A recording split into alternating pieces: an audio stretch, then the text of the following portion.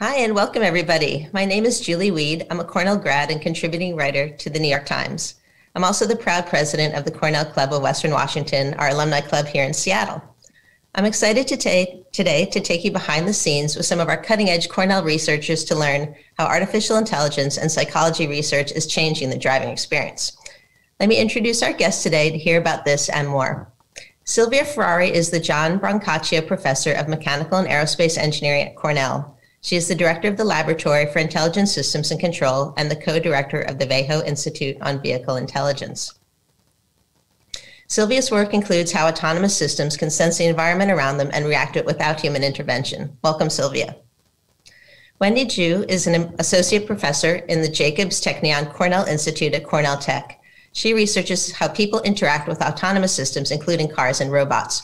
Her PhD is in mechanical engineering from Stanford University with a master's degree from the MIT Media Lab. Welcome. Karen Levy is an assistant professor with Cornell's Ann S. Bowers College of Computing and Information Science and associate faculty at the Cornell Law School. She holds a PhD in sociology from Princeton University and a law degree from Indiana University. Dr. Levy has also served as a law clerk in the United States federal courts. She researches the interaction of law, technology, and surveillance and how it affects our behavior. Thank you all for being here today. Let's start with our behind-the-scenes conversation with a look into our panelists' research areas. Karen, perhaps you can start with the life of a modern truck driver. Sure. Thanks for having me today, Julie. I'm really pleased to be able to join all of you on the panel. So for almost a decade now in my research, I've been studying trucking and truckers and how new technologies have been introduced into the long-haul trucking industry and what effects they have on workers there.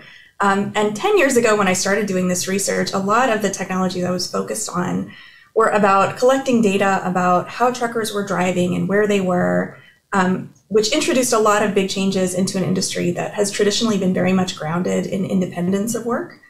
Which is pretty unusual, actually, for the sort of blue-collar work that trucking is. But in the last 5 years or so, when I tell people I'm working on trucking and technology, people say, like, oh, yeah, autonomous trucks.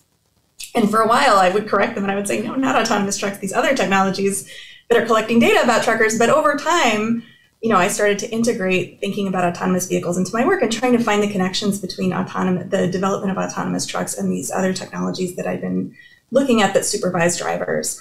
And as I'm sure you're aware, right, the reason people would ask about autonomous trucks is because there's a good deal of sometimes quite breathless headlines about what jobs are going to disappear. And a lot of that discussion has been focused on long-haul truck drivers.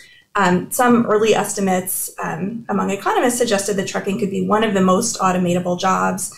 In 2016, the White House issued a report on AI automation in the economy, which forecast that 80 to 100% of heavy and tractor-trailer truck driving jobs, so up to 1.7 million people, would be substantially threatened by autonomous vehicle technologies.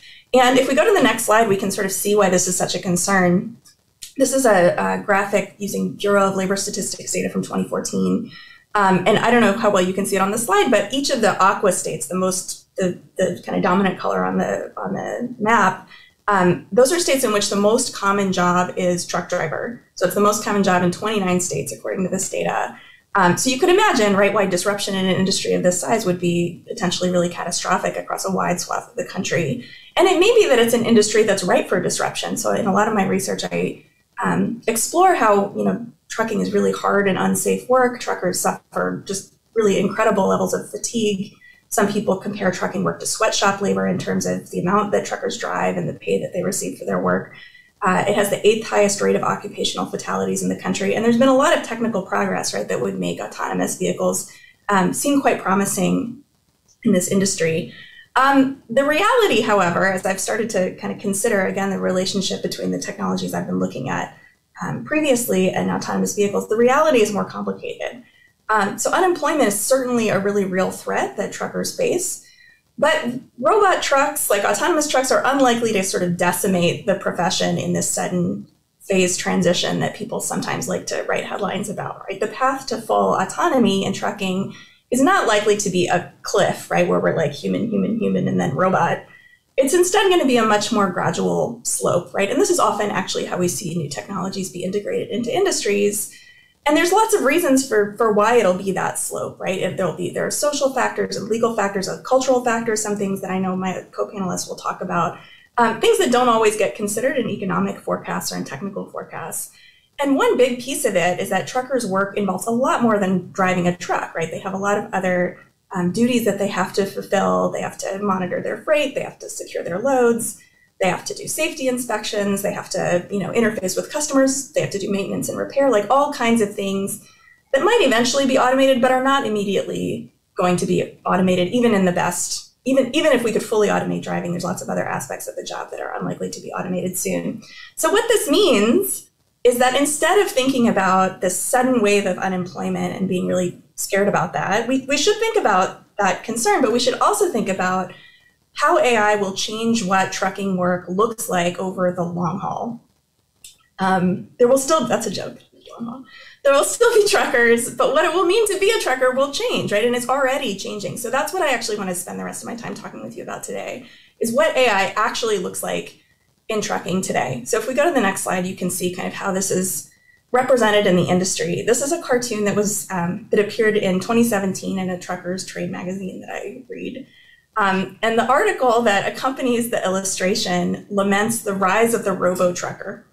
So the driver, as you can see here, right, this cartoon driver is burdened by this proliferation of gadgets that are largely about kind of monitoring his body and keeping him awake and alert.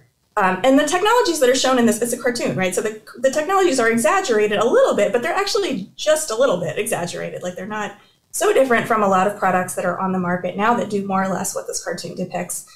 These are tools that are generally marketed as fatigue detection systems or sometimes lone worker monitoring devices. And their goal is by and large to give managers remote insight into how tired a trucker's body is and how fit he is to drive at any given moment. So I'll show you just a couple of these technologies, although there's several I could show you if you want to go to the next slide. So this is an advertisement by a company, it's an Australian company called Seeing Machines. They market eye tracking cameras that monitor the flutter of a driver's eyelids as he's driving and then sends that data to the back office. There's several companies kind of working in this space. My favorite is a system that integrates the driver-facing camera with a vibrating seat cushion, so it kind of just gooses the driver back into alertness when he starts to get tired. If we go to the next slide, you'll see the smart cap. This is a baseball cap or a beanie that detects fatigue by monitoring a driver's brainwaves. It essentially does just a constant EEG, and it transmits that fatigue data back in real time back to a manager or back to a family member in some cases. There are similar technologies that will sound alarms or flash lights in the driver's eyes, vests that detect heart rates, headsets that monitor like mirror checks, all kinds of different wearables and camera systems that go in the cab with the trucker. So if we go to the next slide, I just, what I want to hit home is that, the felt reality of AI and trucking labor now is not this displacement, right? It's using AI instead to address perceived human weakness via this really constant and actually quite intimate monitoring. So there's a big distance, right, between the narratives that are on the slide here, right, this narrative of displacement, and then how this the threat of AI is actually felt, right? So the displacement threat is real. We should think about it. We should prepare for it, but it's not yet borne out by the common experience of low-wage workers in the industry. Instead, the way they feel AI is as this intrusion, right? This sort of hybridization between themselves and the machine. So AI in trucking today isn't kicking you out of the cab, right? It's like texting your boss and it's flashing lights in your eyes and it's goosing your backside. So all of this, I think, suggests that we need to be quite broad in our thinking about what automation does to work, right? That it doesn't just replace work, but it can also really quite seriously affect the quality and dignity of work. And that's something that I think in CIS we try to pay a lot of due attention to is both of these things, right? Holding both of these things in our heads at the same time and making sure that they're both getting their due as we develop new technologies. Wow. It's so interesting because the life of a truck driver, you think as like life on the road, independence, be around boss, go when you want, just get the thing there on time. It's absolutely not like that at all, is it? It's changed a lot. It has changed a lot. Wow. Next is Silvia. We'll hear a bit about Silvia's research. As Karen said, the news is always a lot about self-driving cars, but what you're working on are artificial drivers. and emotion monitors for drivers, which is just the whole other end of the spectrum. I'd love to hear more about that. Thank you, Julie. Yes, in the last few years, we've been working with Ferrari GT on advanced driver assistance systems for high-performance automotives that will always have a driver in the seat. So the company has been developing sensors. There were primarily remote sensors, for example, sensor built in the steering wheel or the seat, or even simply the dashboard, like the camera that you see on this slide. And these sensors were supposed to monitor the state of the driver so as to interact with the onboard automatic control systems. So Ferrari has also developed onboard control systems that can adjust the response of the automobile to the driver. And these have also been used on board fly-by-wire aircraft to change the way the aircraft responds to the pilot. And so with that inspiration, that was also, in fact, part of my PhD research. Ferrari GT developed some automatic control systems that can adapt the response of the automobile so that the dynamics in the closed loop will change depending on the driver's emotional state. So currently, the automobile has a manual manettino that allows the driver to choose that setting and make the car peppier or more stable and safer to drive. But in our project, we worked with Amedeo Visconti at Ferrari and also Guillermo at Duke.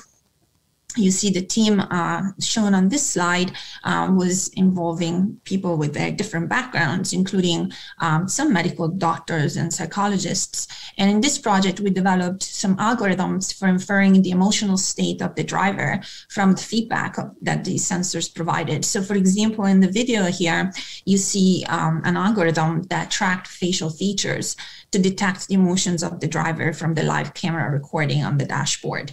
And so as the car, for example, may become more stable and easier to drive in response to a driver who is distracted or angry and therefore does not really have the attention to change the manettino setting. At the same time, the car may become sportier and more aggressive when the driver is focused, happy, and engaged in the driving of the car. So these are some examples of the work we did together, but they also developed other sensors for recording biometrics that can confirm both the emotions and the health of the driver. So for example, if the health should become at risk, as sometimes happens with diabetic patients, or the focus of attention decreases, the car can actually possibly change into a more automated mode and actually take over from the driver. Then on the next slide, you'll see another project that we had with the car company Ferrari GT. And this project, we actually developed an artificial neural network model of the driver. And these were professional drivers that the engineers at Ferrari essentially employed to drive the car and test their latest automatic control systems and their latest developments, including the algorithms I mentioned before. And these drivers are highly skilled and also expensive. So we were essentially recruited by Ferrari to develop a model of the driver, of each individual driver with different expertise and different skill level. And we used data collected during the laps at the Fiorano track and also in the hills near Maranello to train these artificial neural networks. You'll see here on the slides, actually in the blue line, you'll see the data that we used for training. And then the artificial neural networks actually were able to replicate the driving style of each of their professional driver, and therefore based on what the car is doing and based on the road conditions, replicate the type of decisions that that human driver would make under the same circumstances, including, when to change the gear shift, when to brake, and how to accelerate depending on the road conditions, which includes some very steep turns. So these are some of the projects we worked on together. Wow. It's amazing to think of a neural network becoming a race car driver. Yes, so this was useful to the engineers because they were able to use the neural network in place of the driver. For example, when working late at night and plugging the neural network into the simulator when they wanted to have a driver and the driver maybe was off. Yeah, so now that you have like this just like driver in a box, at any time you need a driver for any kind of road conditions, you have this Ferrari race car driver just ready for your computer system. Exactly. That's amazing. Thank you. Wendy, maybe you could take us behind the scenes to the research you've been doing on how people behave towards autonomous vehicles and how we as people expect them to behave towards us. Thanks, Julie. It's really exciting to share a stage with Karen and Silvia. So this opening slide here actually shows my driving simulator, which we haven't been able to really get in for a few months now. But we normally, when we're looking at how people interact with automation, very often we're simulating future scenarios and then looking to see how people behave in them and using that information to decide how we might want to design autonomous vehicles, road alerts, different things. But what I'm going to talk about right now is like how we're thinking about cross-cultural differences. If we go to the next slide, a lot of times when we think about cross-cultural differences, we think about things like internationalization, or like on the next slide, this is a Chevy Nova. And in the automotive industry, this is like this apocryphal story about how because the people who named it didn't do their research, the Chevy Nova didn't sell in Latin America because Nova means don't go. It's a great story, except that this car sold super well in Latin America. But when we go to autonomous vehicles, like on the next slide, we see things like this where when we think about internationalization, I'm really provoked by quotes like this. This is something that was said by the person who's in charge of Uber ATC in Pittsburgh. And he said, if we can drive in Pittsburgh, we can drive anywhere.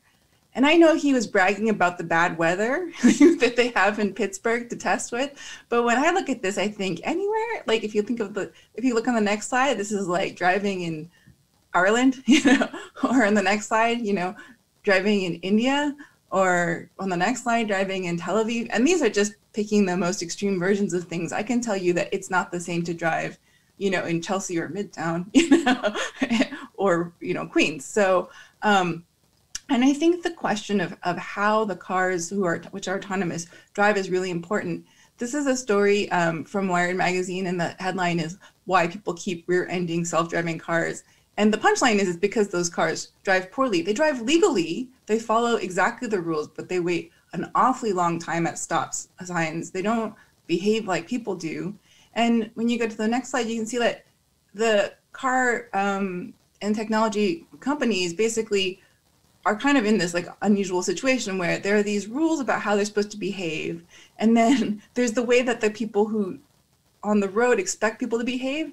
And so even though the California crash reports make clear that, these cars are being rear-ended at 10 times the rate of, human drivers, the people who make these cars really just don't know how to make the cars behave better.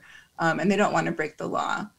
But I think this has real consequences. When we look at the next slide, there's this New York Times article. The headline is "Wielding Rocks and Knives, Arizonans Attack Self-Driving Cars." And I think a lot of people assume it's something like what Karen was saying about it, people raising their, their up in arms because gig workers will lose their jobs or truck drivers won't be able to do things. But, especially I think the people in Cornell, Silicon Valley know from being near these cars, people are angry because these cars drive terribly. They're infuriating. So in our research, if you go to the next slide, we actually have a setup where we have a driving simulator, but unlike the driving simulator, we usually have our participants driving in. We use a VR headset, and we have two drivers driving the same virtual world.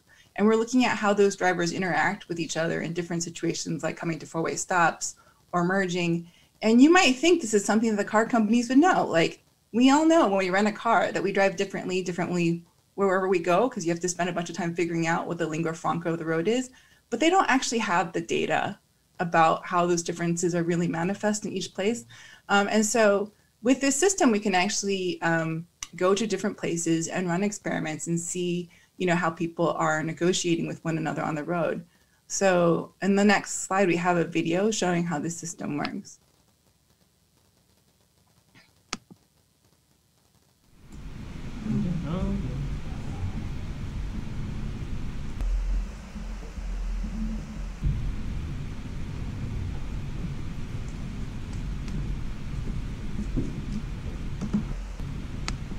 So that red car is a fake I mean, it's a virtual car, but the other 2 cars are being driven by the participants in the experiment, and they just negotiate around that blocked car. And afterwards, when we're analyzing the situation, we can actually see how they're moving. And you can see with those cones, we can also see how they're moving their heads when they're noticing each other or able to notice each other. And also we have sensors so we can actually model where people's hands are and if they, physically gesture.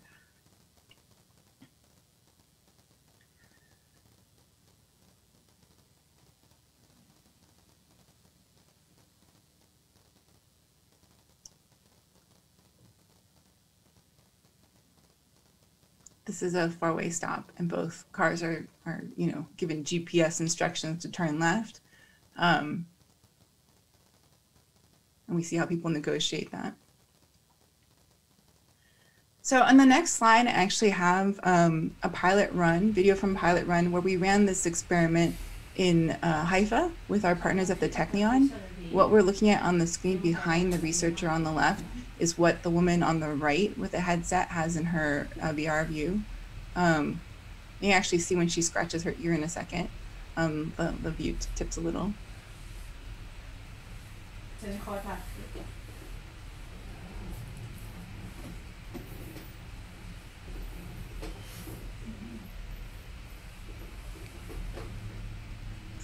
She just sees the other driver, and even though we can't see that well because of the resolution, she can see that waving because she waves back.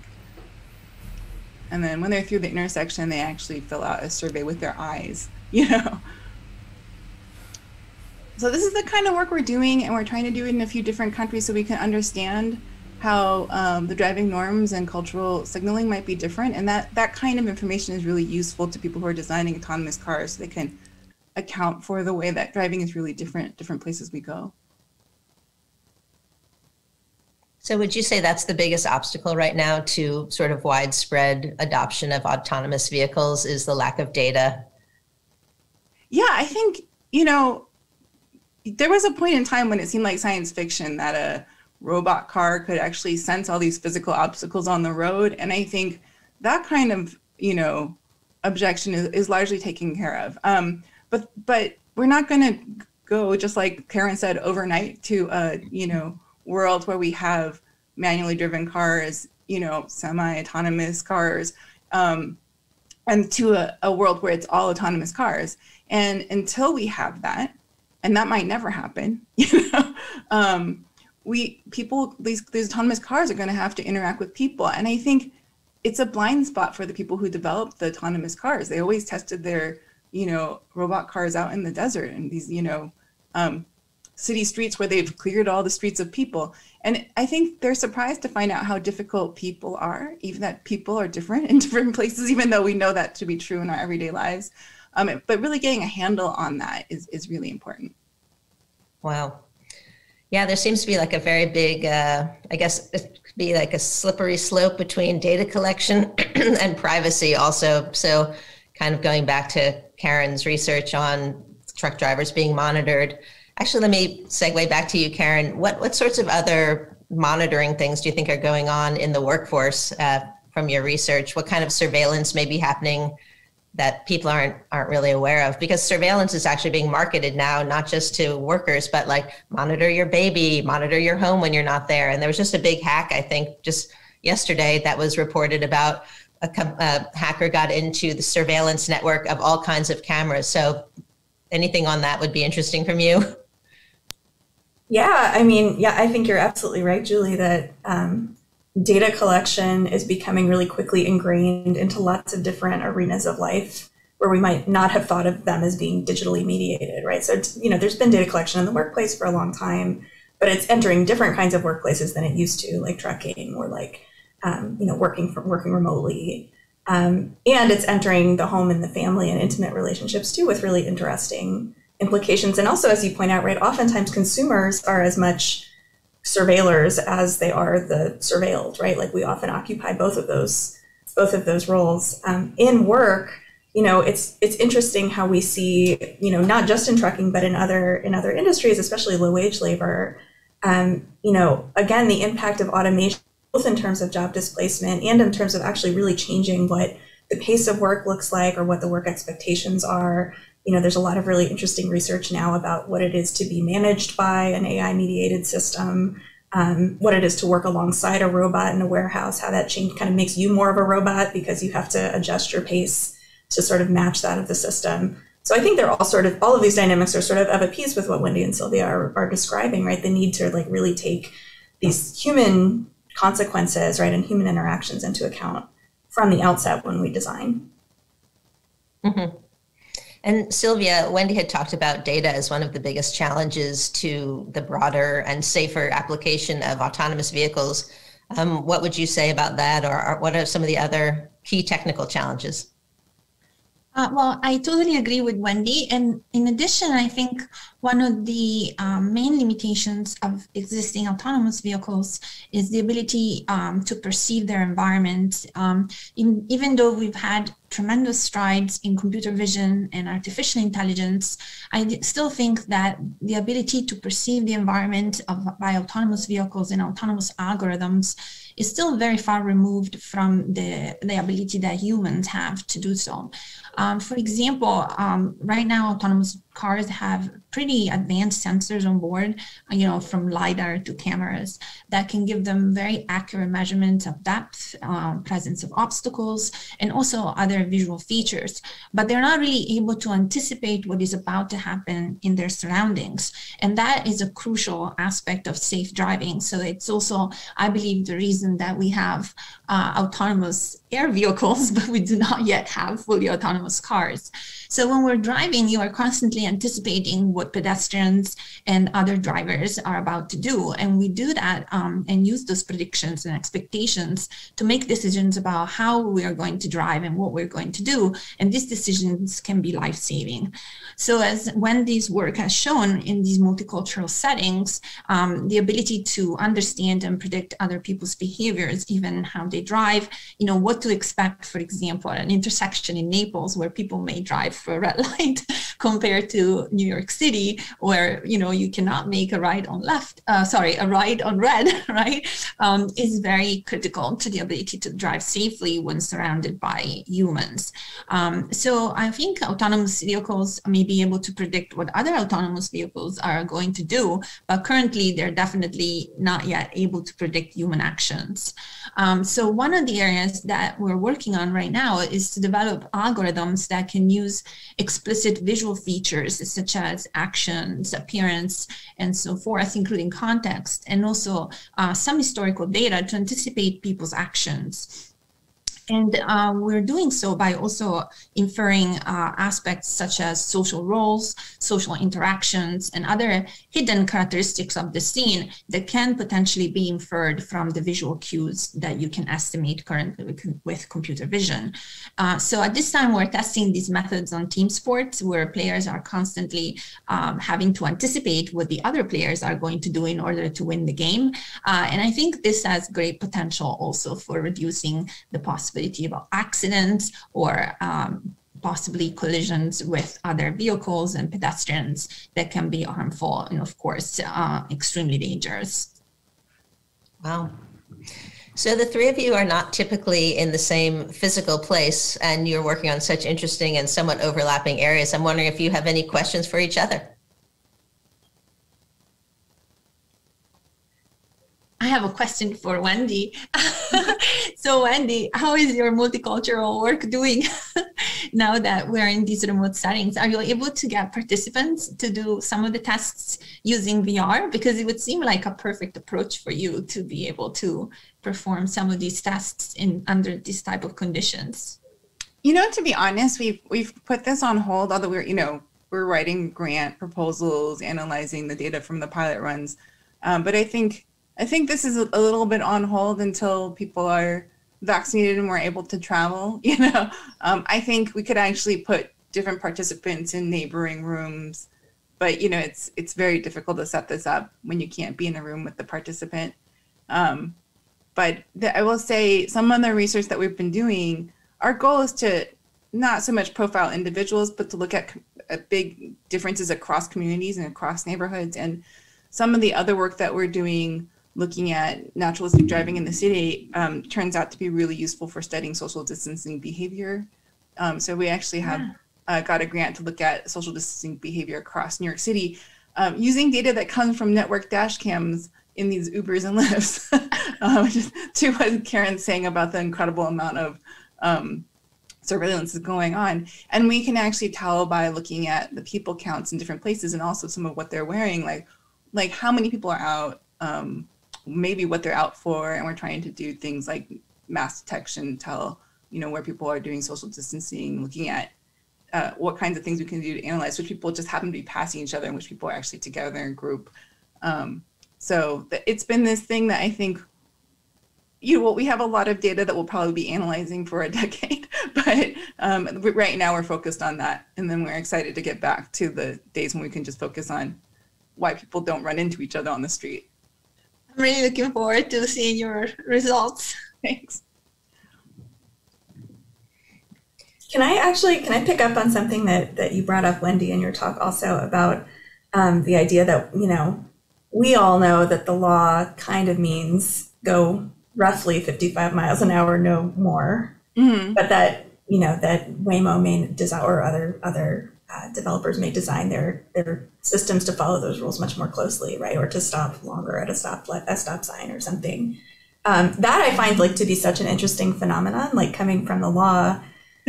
Folks, it's really interesting, right? Because there is this kind of wink and a nod that we do where we're well, that's the law, but not really, right? And sometimes even following the law too closely can lead to these really negative social impacts, right? It reminds me a little bit of in labor, a work to rule action, where, as a form of labor protest, workers will follow all the rules in the rule book to the letter, which is a form of slowdown, a work slowdown.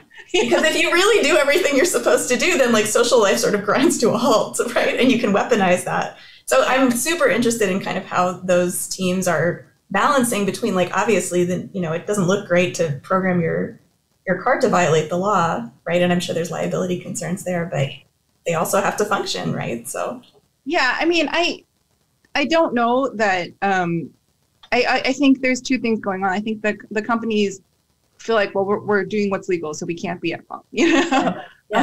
So that's a little bit the facile response, but that's the response. But the other thing is adapting to social behavior is hard, and they don't even have the data that would enable them to do it. And they don't have research programs that let them start.